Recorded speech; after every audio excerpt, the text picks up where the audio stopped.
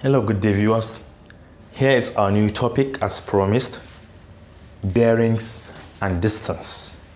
They are two different things harmonized together to carry out a specific task. But let me be honest with you. If you want to understand bearings clearly, you need to be familiar with geometry and trigonometry. I have so many videos on that. Bearings are used to describe a particular direction in which an object is moving towards from a particular point, or we say it is used to describe the direction in which an object is seen from that point, while distance is just the amount of space between that object from the point. So we have two types of bearings. We have the compass bearing and we have the true bearing, which sometimes is referred to as three-figure bearing. But in this tutorial, we are going to center the discussion based on compass bearing. Before the inception of maps and GPS, compass is used for navigation and orientation, and this compass is invented in China. So in mathematics, compass bearing is represented with four major cardinal points. And these four major cardinal points are north, south, east, and west. So there are two important things I want you to understand here. In between every two major cardinal points is 90 degrees. So this is 90 degrees, this is 90 degrees, this is 90 degrees, this is also 90 degrees. Collectively, we have 360 because 90 plus 90 is 180, plus another 90 is 270, plus another 90 is 360 degrees. That's number one. And secondly, I want you to know that every direction is either measured from the north or from the south, because we don't measure direction from the west or east. Suppose this point here, this center is P. This is north of P, this is east of P, this is south of P, and this is west of P. The north of P is 0 degrees. The east of P is 90 degrees because in between this north and east is 90 degrees. And the south of P is 180 degrees, the combination of 90 and 90. West of P is 270. And the north of P, if you're coming back, you know, north is our origin. We say, okay, north of P is 0 degrees. But anything very close to north could either be 359 with some points in that order. In between these four major cardinal points, we may have some points like this, something like this. If these are points, to describe these points, you know, we can either measure from the north or from the south. This is northeast. The direction of this point is northeast. We don't say east-north because we measure from the north or from the south. This is southeast. We don't say east-south because we either measure from the south or from the north. This is southwest. This is northwest. We may have some other subdivisions. If to say we have another one here, another one here, another one here, and another one here. You can see already this is east, this is southeast. In between them, you have to start from the south. Southeast, east. So this is, okay, let me use another one.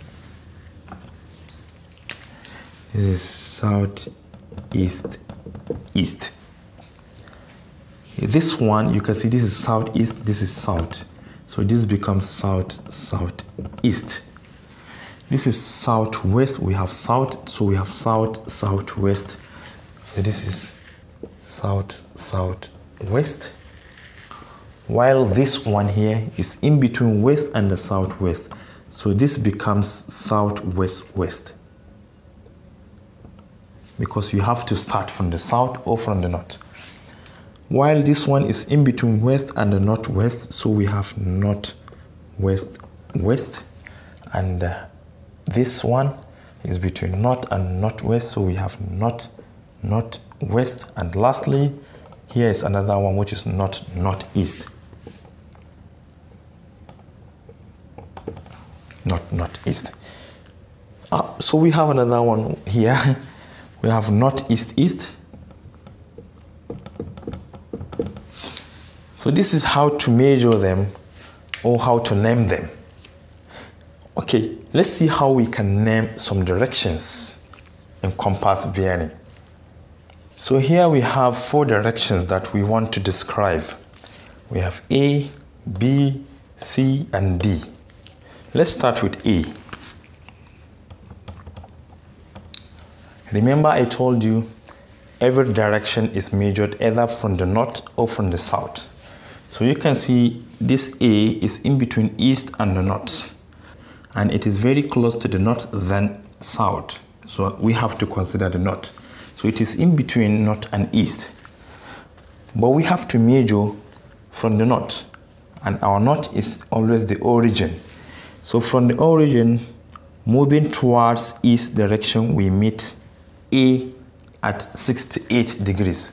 So to name this, we say, okay, the angle is measured from the north, 68 degrees, moving towards the east direction. So north 68 degrees east is the direction that describes the position of A. Moving on to B. B is very close to south compared to north, and hence we have to consider the south. And we cannot measure from east going to south, rather from the south to east. So you can see this angle is measured from the S, which is south, moving to E, and it meets at B. So we say B is south 35 degrees east. So this is what describes this position B, south 35 degrees east. Then moving on to C.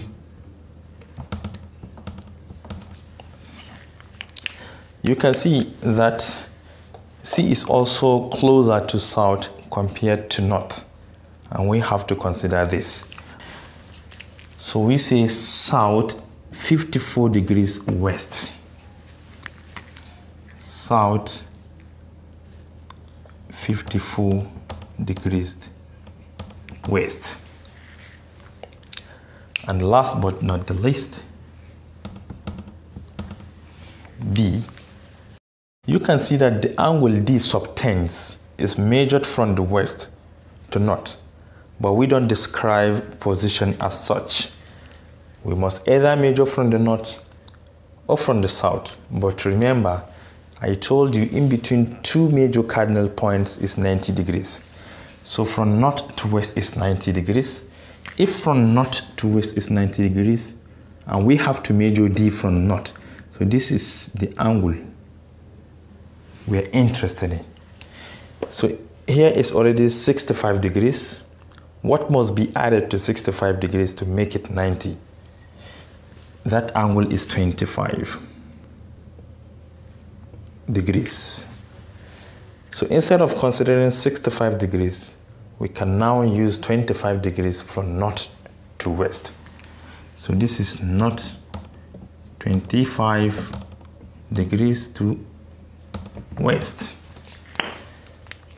So if the angle given to you is not from the north or from the south, you can subtract that angle from 90 degrees so as to use the appropriate direction. So let us see other questions. This is the question we have. It says we should describe the position of A 280 degrees from the origin. Remember, we are talking about compass bearing. In compass bearing, we have these cardinal points. This is north, this is south, this is east, and this is west. To describe this position, we are going to measure from origin because it says from origin. This is the origin north. We want to measure 280 degrees from origin. Remember, from north to east is 90 degrees. And this 90 degrees is less than 280. We add again another 90, making 180, which is also less than this. We move on again. This is another 90, making 270. It's less than this. From 270, we need 10 extra degrees to meet 280. So it means roughly we have something like this. This is 10 degrees. This is 90, 90, 180, 90, 270 plus 10 is 280. So this is the direction of A.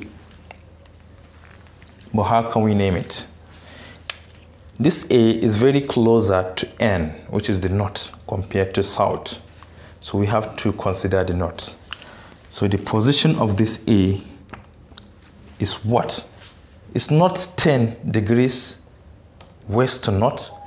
We have to find this angle because we have to measure from the north.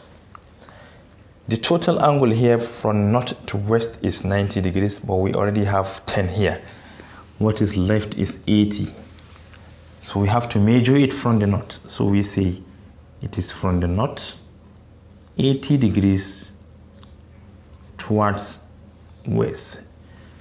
So this is what describes this position A, not 80 degrees west. Let us look on to another one. Okay, here is another one. You can see we are asked to describe the position B, which is 400 degrees from the origin. 400 degrees. Our cardinal points, we have north, we have south, we have east, we have west. This is even more simpler to find. This is 400. The total angle we have is 360. So from here, if you move back up to this position, you have 360. But 360 is less than 400. Therefore, we keep on going. What do we need extra? 360, we need 40 more degrees to reach 400. So roughly we have, this is B, and this must be 40 degrees. Because we started from origin, we move clockwise back to the main origin, 360. But 360 is less than 400. We need to add 40 degrees extra to meet 400. So we have 40 degrees here to meet B at that point. So it is already measured from the north, because you can see north towards east direction is 40 degrees. So this B is not 40 degrees west. This is what describes this position. So I'm not going to say much about this compass bearing because the main subject is true bearing.